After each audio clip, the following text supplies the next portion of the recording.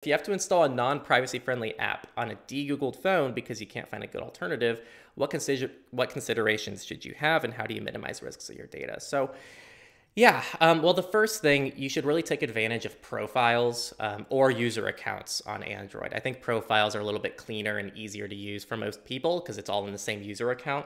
But I'll start with user accounts. So kind of like on your computer, you can set up multiple user accounts on Android, and these are completely separate. They actually use their own encryption key for different user accounts and stuff like this. So it's very well separated. So you could have a more privacy invasive user account that's away from your other stuff. The only issue is you're going to have almost like two different notification screens. When you're logged into one user account, you won't get notifications for the other one, and it's a lot to manage.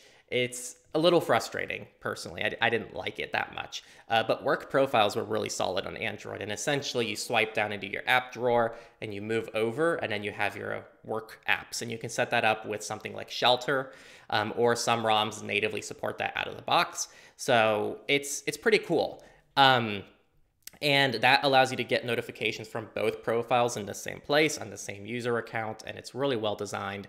And it also still compartmentalizes things. It even lets you use a different VPN slot within the work profile, so you can even have a different IP address.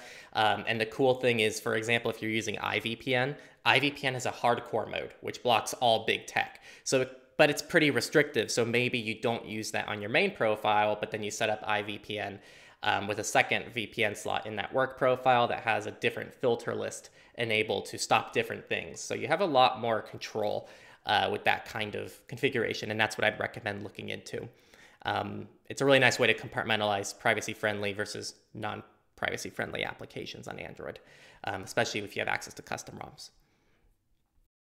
Hey there, thanks for watching this Techlore clip. I just wanted to say, if you enjoyed this content, we have many other clips on this channel that you can get subscribed to. Otherwise, you can check out our full channel at Techlore, where we talk about digital rights, privacy, security, open source, Linux, and many other exciting topics to keep you safer online. We'll see you over there, and we hope you enjoyed this clip.